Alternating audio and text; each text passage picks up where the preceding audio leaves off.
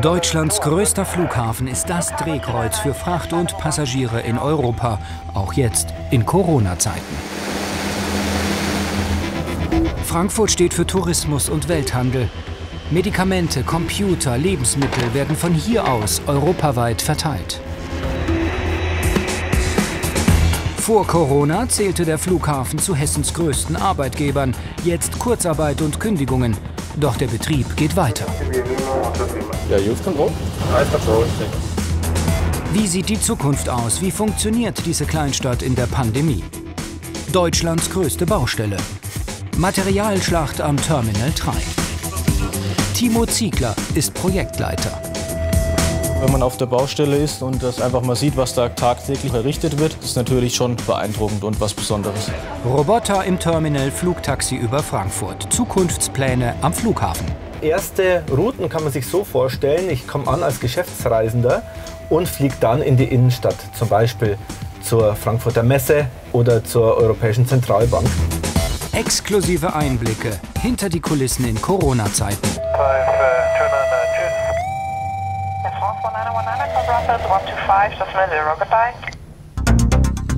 Deutschlands größte Privatbaustelle ist im Süden des Frankfurter Flughafens.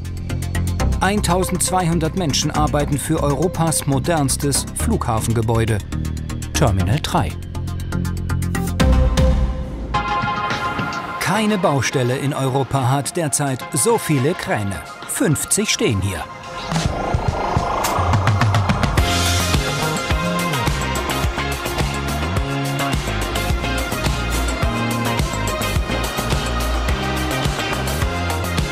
...800 Kubikmeter Beton, das sind 5000 Badewannen voll, werden jeden Tag verarbeitet.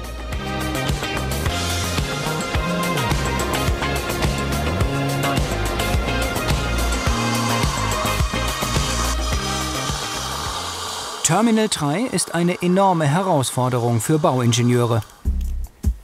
Timo Ziegler ist einer von ihnen. Der 33-Jährige ist Projektleiter für einen Bereich in der Großbaustelle, für Flugsteig H.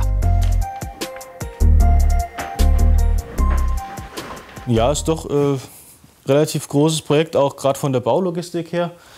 Die Bauaufgabe an sich ist natürlich auch beeindruckend, auch wenn man auf der Baustelle ist und das einfach mal sieht, was da tagtäglich auch errichtet wird. Das ist natürlich schon beeindruckend und was Besonderes.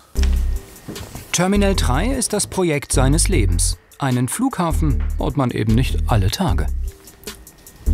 Der Fluggast, der kommt über diesen Vorfahrtstisch, wie man das nennt, mit dem Fahrzeug an, mit dem Taxi oder auch mit der Bahn, die vom Norden, also von Terminal 1 und 2 kommt, geht dann in dieses Terminal-Hauptgebäude und kann dann in die 3 verschiedenen Flugsteige eintreten. Und das gesamte Baugelände ist im Grundriss etwa 1,5 mal 1,5 Kilometer groß. Umgerechnet 315 Fußballfelder. Es ist so, dass das Pier G etwa eine Länge hat von 400 Meter im ersten Bauabschnitt und dann nochmal ergänzt werden kann um weitere 250 Meter. Das Pier H mit dem Vorfeldkontrollturm, der hat eine Höhe von 70 Metern und das gesamte Pier hat etwa 400 Meter Gesamtlänge. Das Pier J ist eigentlich gespiegelt zum Pier G auch 650 Meter lang und wird komplett in einem Abschnitt hergestellt und hat dann insgesamt 14 Stellplätze für die Flugzeuge. Timo Ziegler kennt sich aus mit Großprojekten. Die Frankfurter Altstadt am Römer hat er auch mit aufgebaut.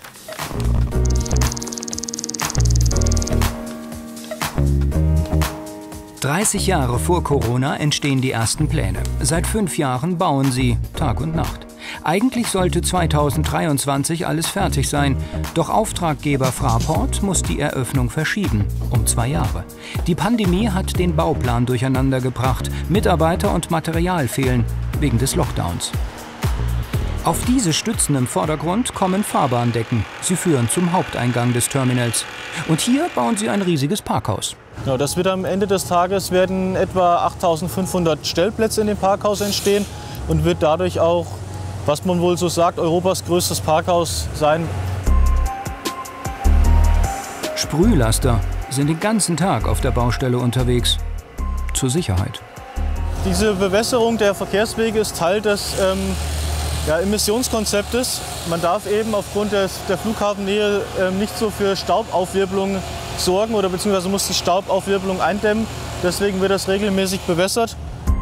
Sand in Triebwerken und auf Tragflächen schaden den Flugzeugen. Staub könnte auf die geparkten Maschinen wehen. Um das zu vermeiden, haben sie extra Straßen gebaut. Wir fahren jetzt hier auf reinen Baustraßen. Aufgrund der Staubproblematik oder dem Entgegenwirken der Staubentwicklung wurden extra asphaltierte Straßen hergestellt, die im Rahmen der späteren Außenflächengestaltung auch wieder rückgebaut werden. Auch Busse fahren auf der Baustelle, kostenlos im Stundentakt, nur für die Arbeiter. Timo Ziegler fährt jeden Tag 2 Kilometer vom Büro bis zum Flugsteig H, zu seinem Projekt. Wenn man gerade ausschaut, sieht man im Untergeschoss das Terminal-Hauptgebäude. Wir fahren jetzt einmal am Flugsteig H entlang, der hat eine Gesamtlänge von 400 Metern.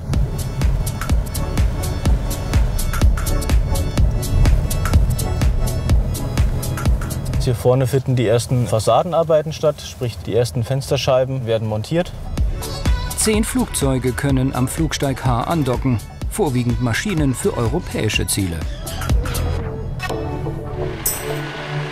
Seit Tagen liefern Lkw-Fahrer Fertigteile, Längsträger, sogenannte Trogplatten. Die sind für das Dach. Das ist 400 Meter lang, wie das Gebäude. Zwischen 25 und 30 Tonnen hat so ein Fertigteil.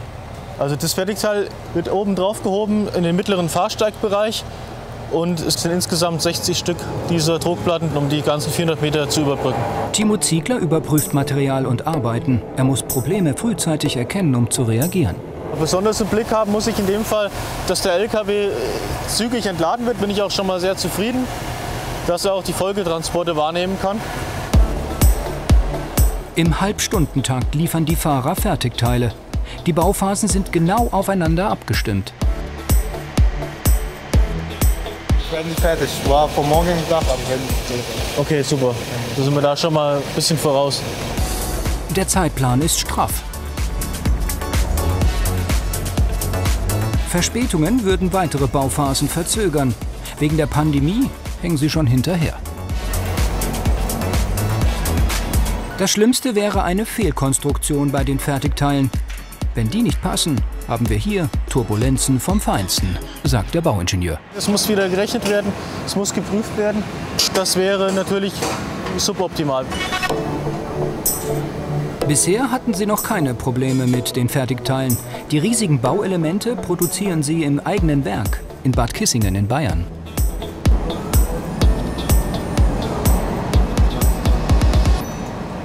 Das hat sehr gut funktioniert, auch zeitlich ungefähr 20 Minuten jetzt wird das Fertigteil ab dem Abheben bis zum Aushängen wieder von den Ketten vom Autokran war. So stelle ich mir das eigentlich vor, das war jetzt eigentlich planmäßig. Die letzte Trogplatte ist montiert. Jetzt kommen Querträger, Decken und Beton obendrauf. Dann erst ist das Dach fertig. 300 Meter sind schon dicht. Timo Ziegler will den geschlossenen Bereich überprüfen. Die Luftfahrt wird sich verändern, auch in Frankfurt. Ein Unternehmen aus Bruchsal arbeitet an der neuen Art zu reisen. In dieser Halle steht die Zukunft der Mobilität, sagt Chief Commercial Officer Christian Bauer. Er arbeitet an einer Idee. Der VoloCity. Elektrisch angetrieben, autonom gesteuert, ohne Pilot, mit Tempo 100. Eine Drohne für Menschen. Das Start-up-Unternehmen Volocopter hat den VoloCity entworfen. Ein Flugtaxi, das bald über Frankfurt schweben soll, allerdings nicht autonom. In Deutschland dürfen sie nur mit Piloten fliegen. Noch, sagt Manager Christian Bauer. Das hier ist das Innenleben und uns war wichtig, dass es komfortabel ist. Ich habe sehr viel Beinfreiheit, auch Kopffreiheit. Und ich habe auch Informationen über zum Beispiel den Flug, wann er startet, wann er endet und auch Informationen über Attraktionen, hier zum Beispiel in Paris, Arc de Triomphe oder den Eiffelturm, wo ich danach auch hingehen kann. Die erste deutsche Basis für Flugtaxis soll in Frankfurt stehen, sagen Fraport und Volocopter. Zuerst mal sind wir natürlich auch stolz über die Kooperation mit dem Frankfurter Flughafen. Wir haben das Ganze begonnen 2019, um die Bodenprozesse und Passagierprozesse zu analysieren. Und erste Routen kann man sich so vorstellen, ich komme an als Geschäftsreisender, habe dann ein Art Terminal, was wir Voloport nennen, am Frankfurter Flughafen und fliege dann in die Innenstadt, zum Beispiel zur Frankfurter Messe oder zur Europäischen Zentralbank. Unser Ziel ist es, in den nächsten 2 bis 3 Jahren die kommerzielle Zulassung zu erhalten von der Europäischen Luftfahrtbehörde. Es kommt jetzt darauf an, dass wir auch die Akzeptanz der Bevölkerung befragen, was wir schon eifrig tun, um dann zu dem Ziel zu kommen, wann wir wirklich die erste Route etablieren können. Die Flugrouten sind noch unklar. Die vergibt die deutsche Flugsicherung. Sie unterstützt das Drohnenprojekt. Noch hat der Volocity keine Starterlaubnis für Frankfurt. Christian Bauer hat BWL und Wirtschaftsinformatik studiert. Flugtaxis sind die Zukunft, sagt er. Für Paris, Dubai und Singapur plant er auch schon.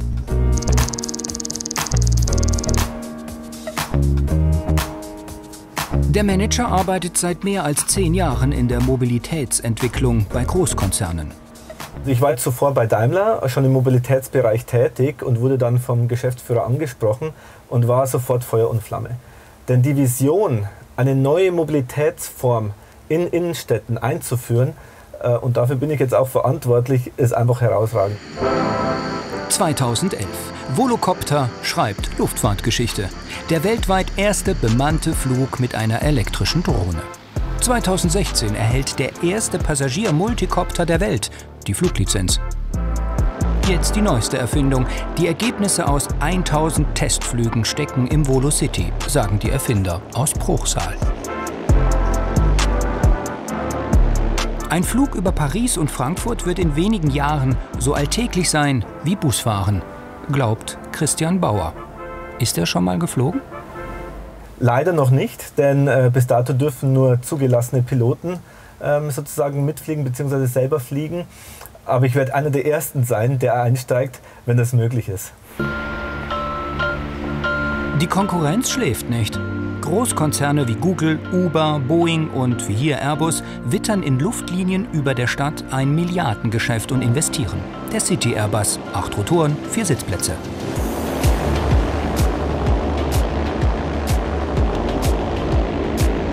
Airbus testet sein Flugtaxi aktuell im Raum Ingolstadt.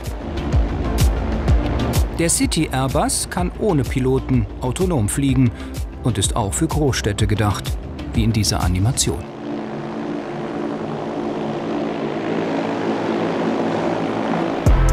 Wie sicher sind autonome Flugtaxis? Das erklärt uns Christian Bauer gleich und zeigt uns eine weitere Erfindung, die vielleicht noch viel früher nach Frankfurt kommen könnte.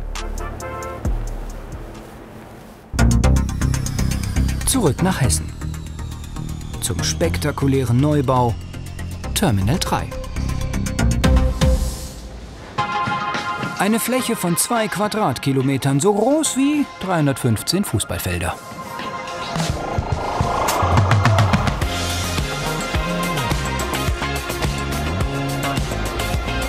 Auf der Baustelle mit einem Hauptgebäude und 3 Flugsteigen arbeiten 1200 Menschen, fast nur Männer.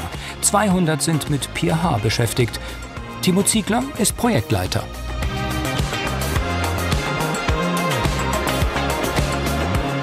Hier werden gerade die letzten Querträger auf der Flugfeldseite verlegt. Auf diese Querträger kommt dann diese Halbfertigteil-Deckenelemente, um dann eben die Decke zu schließen. Von daher ist hier ein klassischer Lückenschluss eigentlich gerade zu sehen, was auch so ein kleiner Meilenstein ist. In dieser Woche müssen sie das Dach schließen. Die Kollegen wollen mit dem Innenausbau beginnen. Timo Ziegler läuft 10 Kilometer pro Tag. Kein Problem für den jungen Mann. Wandern gehört zu seinen Hobbys. Während seines Studiums hat er bei seinem Großvater gearbeitet. Mein Opa hat eine Baufirma gegründet, mit meinem Vater zusammen dann weiterentwickelt mit etwa 25 Mitarbeitern. Und demzufolge wurde mir das so ein bisschen in die Wiege gelegt und das steckt im Blut sozusagen. Er wohnt mit seiner Frau in Thann in der Rhön. Im September wurde er Vater. Terminal 3 ist ein Großprojekt, da bleibt nur das Wochenende für die Familie. Unter der Woche wohne ich in Hanau. Da hat jeder Mitarbeiter, es sind ja mehrere Bauleiter und auch Poliere, Führungskräfte hier auf der Baustelle. Die haben alle ihr eigenes Zimmer und man teilt sich eben ein WC und Dusche. Man hat aber auch die Möglichkeit, mal im Gemeinschaftsraum mal abends auch mal ein Glas Wein zu trinken oder mal eine Flasche Bier zu genießen. Das gehört einfach auch dazu, dass man sich auch da mal austauscht. Sie montieren die Querträger. 800 Stück brauchen sie, nur für Flugsteig H. Der Neubau ist eine Materialschlacht, sagt Timo Ziegler. Hier befinden wir uns jetzt quasi im mittleren Mittelsteg dieses Piers, wo man später als Fluggast langläuft. Man sieht über uns schon die fertiggestellte Deckenkonstruktion. Und das, was man hier sieht, wird mit Ausnahme von ein paar Abspannmaterialien aber auch später so sichtbar bleiben. Und so soll Terminal 3 aussehen. Ein Entwurf von Architekten aus London und Frankfurt. Ein Flughafen für 19 Millionen Passagiere pro Jahr. 38 Flugzeuge können hier parken. Auch 4 Positionen für den Doppeldecker A380 sind vorgesehen. Doch mit dem Riesen wollen die meisten Airlines nicht mehr fliegen. Unrentabel.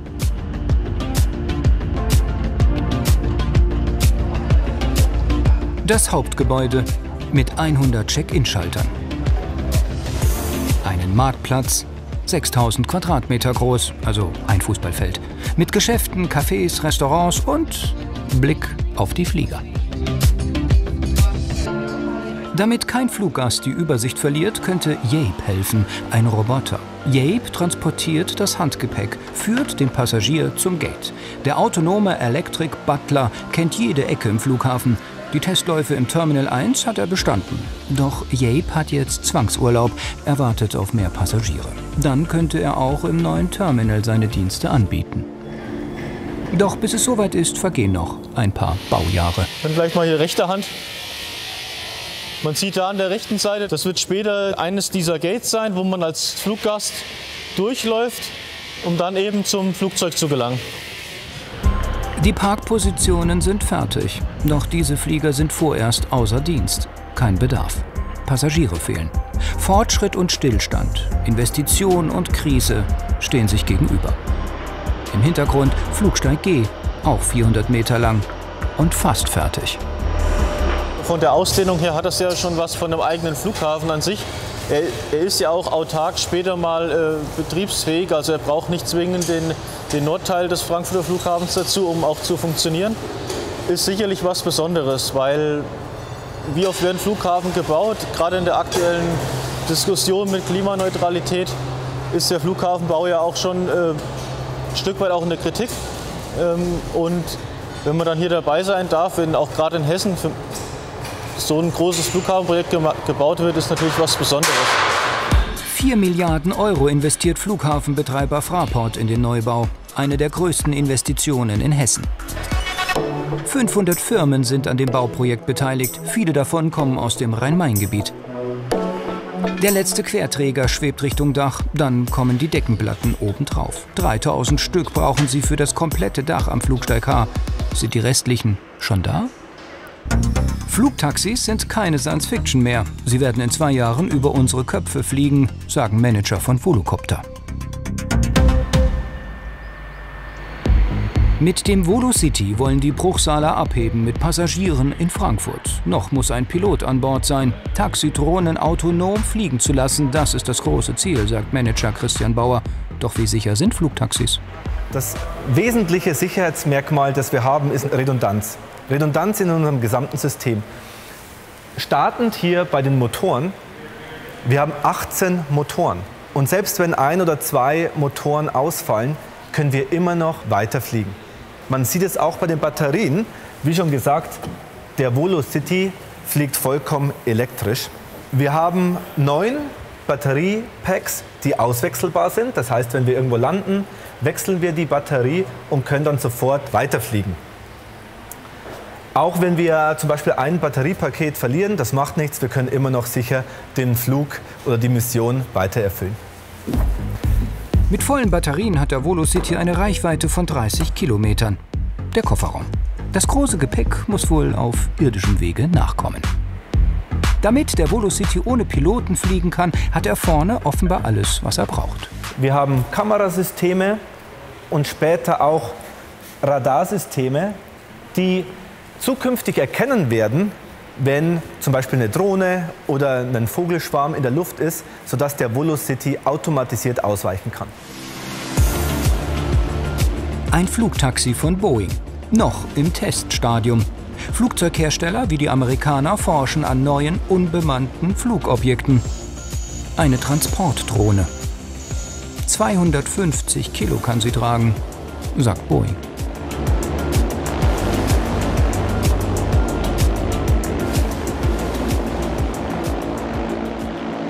Auch Volocopter hat eine Transportdrohne und ist startklar, sagt Manager Christian Bauer.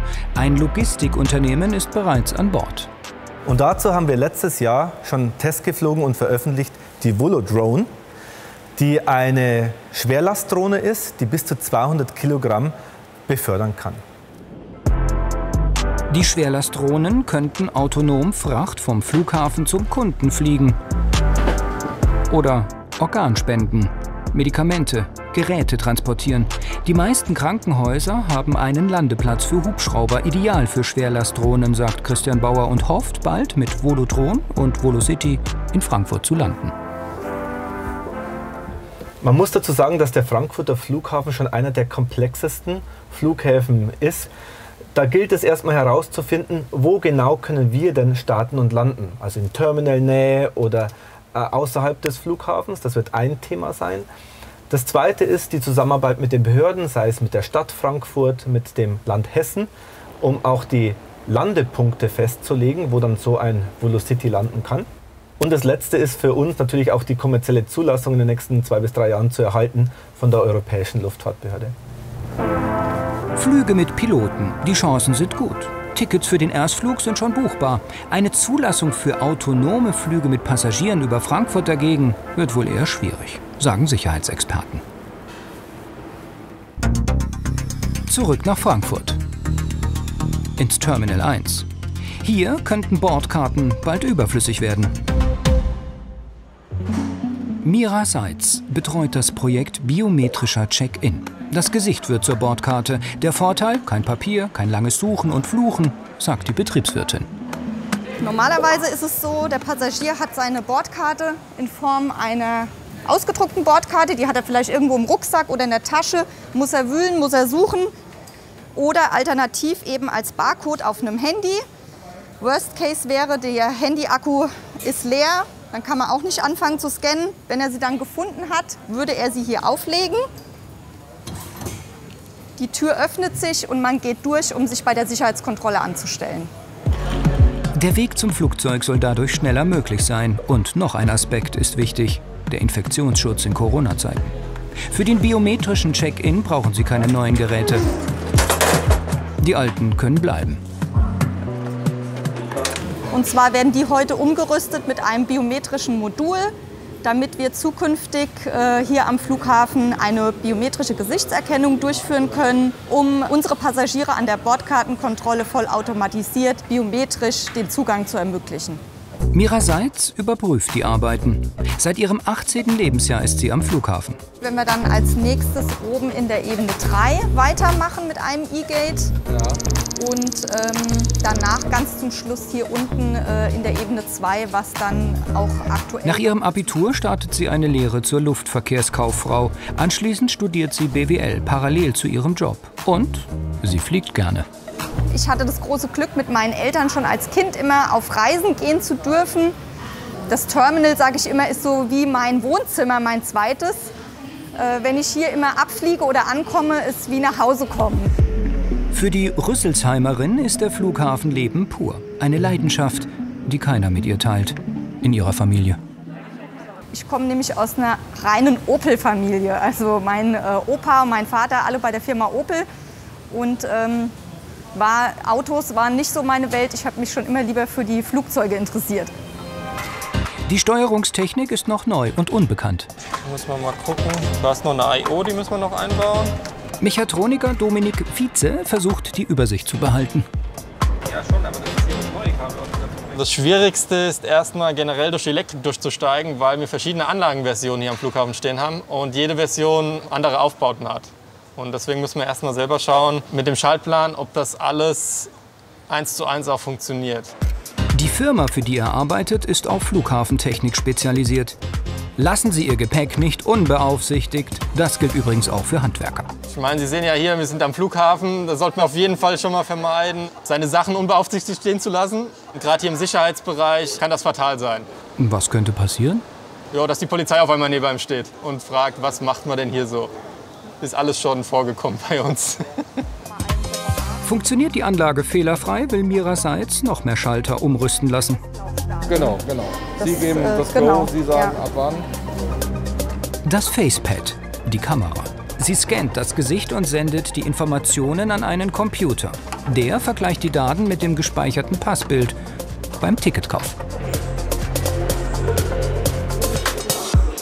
Nach 4 Stunden ist der Einbau fertig. Jetzt sind die Programmierer an der Reihe. Die besondere Herausforderung für die Computer: Erkennen sie mit der Kamera auch Passagiere mit Masken? Noch testen sie im Labor. Die Anlage wurde vor der Pandemie entwickelt. Sie arbeiten gemeinsam mit dem Hersteller an einem Update der biometrischen Software. Zwischendurch muss ich mal meine E-Mails checken und noch diverse Sachen vorbereiten für den nächsten Test, den wir jetzt im Labor noch durchführen werden. Wie steht's mit dem Datenschutz? Gleich mehr dazu. 20 Kilometer entfernt liegt der Flugplatz Egelsbach. Dort laufen die Vorbereitungen für einen Hubschrauberflug über Terminal 3. HR-Kameramann Tom Jeffers und Pilot Heiner Börger wollen Deutschlands größte Baustelle von oben sehen. Der Tower hat den Anflug schon genehmigt mit diesem Hubschrauber.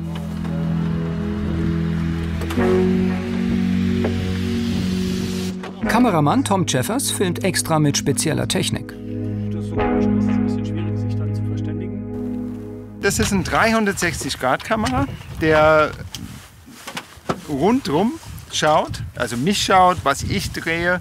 Und da würde ich gerne sehen, was der für Bilder macht. Also, weil das ist eine Perspektive, die ich nicht bekommen kann, während ich arbeite. Hier so weit raus. Mal sehen. Heiner Börger ist Berufspilot. Er fliegt Geschäftsmänner, VIPs und arbeitet auch für Filmteams. Naja, das ist ein leichter, relativ einfacher Hubschrauber mit Benzinmotor, pflegeleicht und hat eine super Sicht vor allen Dingen. Er hat große Scheiben, die Türen kann man super schnell ausbauen, deswegen ist er super für Rundflüge und eben auch für Fotosachen oder Filmsachen, wenn man aus der Hand oder aus der Schulter dreht. Wenn der Frankfurter nicht gerade in der Luft ist, macht er Flugzeuge Corona-frei. Er desinfiziert Passagierflieger mit einem speziellen Gas. Viren, Keime, Bakterien und Pilze sollen so vernichtet werden. Heiner Börger und sein Kollege waren schon einmal in der HR-Sendung Mittendrin zu sehen. Heute also fliegen statt desinfizieren. Ja, wir haben ja besprochen, dass wir uns am Flughafen umgucken und mal den Baufortschritt vom Terminal 3 uns angucken. Ich habe mit dem Tower schon telefoniert und die sorgen dafür, dass wir da freie Bahn haben und niemandem in die Quere kommen. Das ist immer eine gute Zusammenarbeit. Und dann kann man das hier auf der Karte, kann man das sehen. Wir sind in Egelsbach und wir fliegen dann hier von Süden ran und arbeiten hier in diesem Bereich und bleiben eben frei von den Start- und Landebahnen. Und sind schön brav. Und wenn wir ein bisschen Glück haben, können wir vielleicht sogar später noch ein Midfield Crossing machen und einmal mitten über den Flughafen. Ich glaube, wir haben Glück. Wir sagen einfach, dass wir Glück haben. Ende Banane. Flüge über den Frankfurter Flughafen werden normalerweise kaum erlaubt. Corona macht es aber möglich. Wegen der Pandemie starten weniger Flugzeuge. Deshalb ist mehr Platz für kurze Rundflüge. Okay, wir sind jetzt in den Sektor Frankfurt am Flughafen in die Kontrollzone eingeflogen und nähern uns von Süden. Das wird die neue Autobahnausfahrt zum Terminal 3. Die Brücke über die A5 wird noch gebaut. Im Hintergrund Terminal 3. Deutschlands größte Baustelle. Ach übrigens, das sind 315 Fußballfelder. Sagte ich das schon? Einen habe ich noch. Terminal 3 ist so groß wie der komplette Flughafen Kassel-Calten.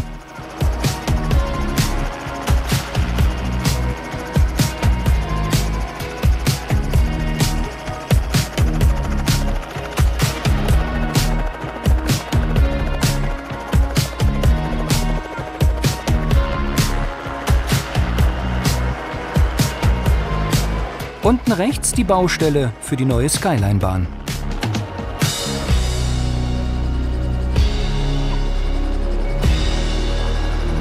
Von dort aus fährt die Bahn vom Terminal 1 zum Terminal 3 in 8 Minuten, so der Plan. Heiner Börger hat die Erlaubnis vom Tower, ready for Midfield Crossing. Er darf quer über den Flughafen fliegen.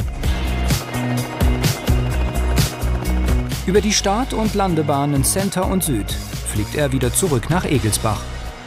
Tom Jeffers schießt noch schnell ein Foto vom alten Tower.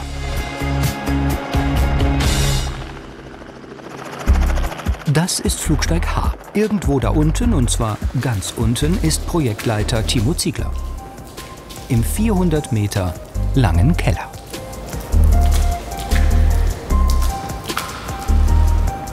Hier werden nur Leitungen verlegt. Abwasser, Frischwasser, Elektroleitungen, Anbindung an diese Brückenbauwerke, an die Fahrposition der Flugzeuge, dass die entsprechend mit Strom, mit allem versorgt werden. Kühlungsleitungen. Also hier drin wird nur Installation sein, also eine reine Installationsebene, die auch noch später mit einem Doppelboden ausgestattet wird, mit so einem Stahlboden. Das Untergeschoss macht ja eigentlich häufig sehr viel Arbeit in Projekten und am Ende sieht man nichts mehr davon. Und das ist natürlich auch in der Höhe, die wir hier haben, oder die Bauteillänge natürlich schon gewaltig, was hier auch an Material verbaut wurde. Timo Ziegler ist mit den Arbeiten zufrieden. Hier sind sie fertig. Doch was macht die Decke im Obergeschoss? Sind die Arbeiten noch im Zeitplan?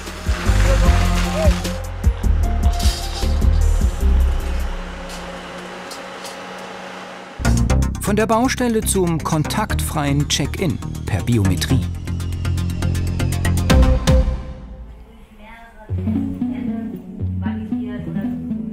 In diesem Testlabor arbeiten die IT-Experten Su Lin Chung und Peter Schmidt an einem Gesichtserkennungssystem.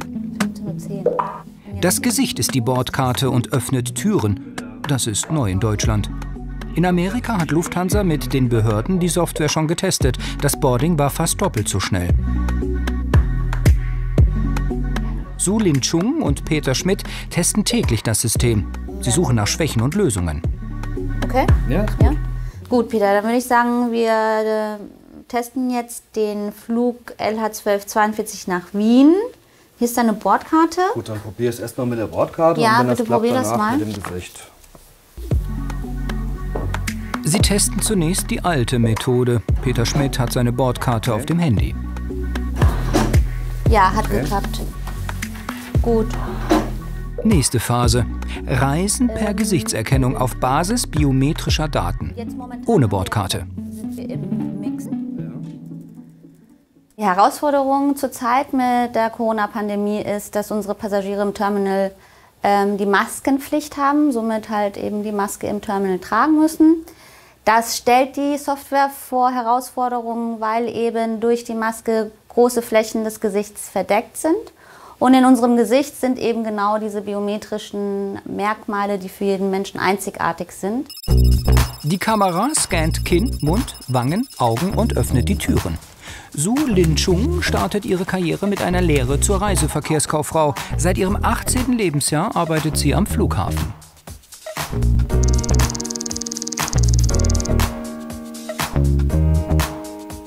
Heute ist sie IT-Expertin und Projektleiterin für die biometrischen Kontrollen in den Terminals.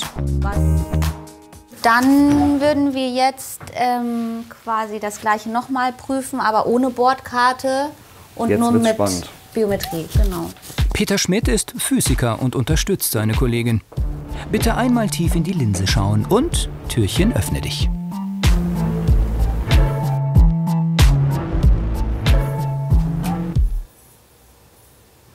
Hat wohl nicht funktioniert. Nee. Gut, dann müssen wir da noch mal schauen. Warum? Wir hatten den ganzen Vormittag ja schon erfolgreiche Tests. Warum das jetzt nicht funktioniert, ist mir ein Rätsel. Da muss der Kollege noch mal in der Datenbank nachschauen. Und was kontrolliert er in der Datenbank dann? Die Aufgabe dieses Systems ist ja, dass man nicht mehrfach durchgehen kann. Und vermutlich bin ich eben zu weit in das Gate reingeschritten und er dachte, ich sei durch. Und damit kann ich als Person jetzt nicht mehr auf demselben Flug durchs E-Gate durchgehen. Und das muss er jetzt in der Datenbank kontrollieren und mir wieder ermöglichen, dass ich noch mal durchgehen kann. Okay, quasi eine Freischaltung. Quasi eine Freischaltung, ja. Klappt. Wie liegt der Abschluss? Biometrie ist an, Pax-Control-Server ist auch an. Biometrische Systeme sind die Zukunft, sagen Airlines und Flughafenbetreiber weltweit. Sie wollen die Scanner überall einsetzen, Kofferabgabe, Sicherheitskontrollen und Boarding. Die IT-Experten besprechen ihre Testergebnisse mit dem Softwarehersteller. Gemeinsam arbeiten sie an Updates. Also das Projekt macht an sich schon sehr viel Spaß. Wir haben ein sehr gutes und gut funktionierendes Projektteam. Es macht auch Spaß, mal herauszufinden, wo sind die Probleme in dieser neuen Technologie Biometrie, wie muss man das Ganze auf Herz und Nieren testen, damit es dann am Ende auch wirklich gut funktioniert. Kontaktloses Reisen ist an vielen Flughäfen im Ausland schon möglich. In Dubai reicht ein Auge. Die Iris wird zur Bordkarte. An deutschen Flughäfen ist vorerst nur die Gesichtserkennung vorgesehen. Natürlich ist dieses Projekt auch unheimlich datenschutzrelevant, weil eben biometrische Daten sehr personenbezogene Daten sind und wir natürlich dafür sorgen müssen, dass keine Datenschutzverletzungen vorkommen. So, sollte wieder funktionieren, probieren wir es nochmal. Neues Spiel, neues Glück. Die Fotos sind verschlüsselt und für andere Systeme unbrauchbar. Damit sind die Datenschützer zufrieden. Ja. Erfolgreich. Und jetzt kommt nochmal das, was wir auch noch prüfen müssen, gerade jetzt eben dank Corona. Ich werde es jetzt mal mit meiner Gesichtsmaske versuchen.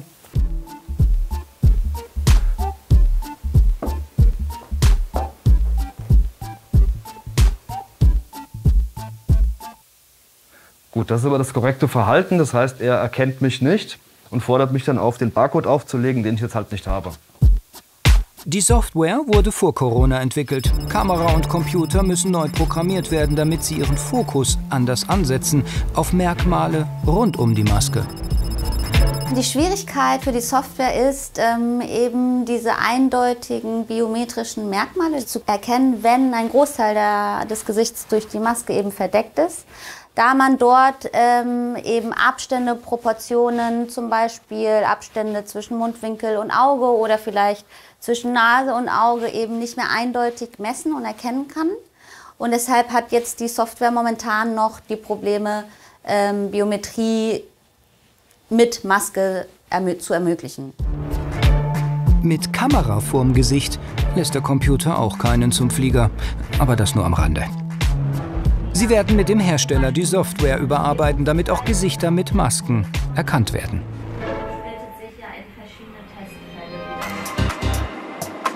4 Wochen später. Das Update ist installiert. Erkennt das System jetzt auch Passagiere mit Masken? Augen-, Ohren- und Haaransatz reichen diesmal dem Computer. Per App kann sich der Fluggast anmelden bei den Airlines, der Star Alliance, der weltweit größten Luftfahrtallianz mit 26 Fluggesellschaften. Lufthansa und Swiss machen den Anfang mit dem Biometrischen Check-In in Frankfurt und München. Bald soll er dann auf allen Flügen der Star Alliance möglich sein. Endspurt bei den Dacharbeiten am Terminal 3, Flugsteig H.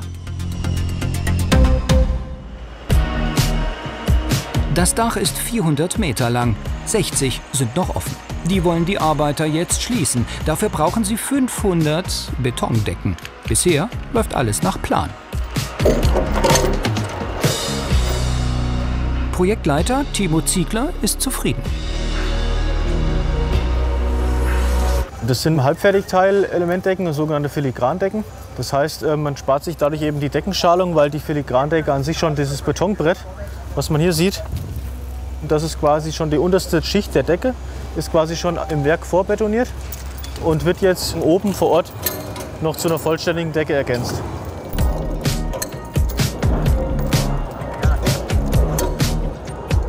Die meisten Arbeiter auf der Baustelle sind aus Osteuropa, aus Rumänien und Polen. Viele arbeiten für Subunternehmer. Die Führungskräfte sind natürlich alle deutschsprachig, damit wir auch eine Kommunikation sicherstellen können, damit auch das Planlesen, sage ich mal, funktioniert. Aber dann gibt es eben auch Facharbeiter, die einfach der deutschen Sprache nicht so mächtig sind, weil sie eben zu kurz in Deutschland sind oder auch gar nicht dauerhaft in Deutschland leben.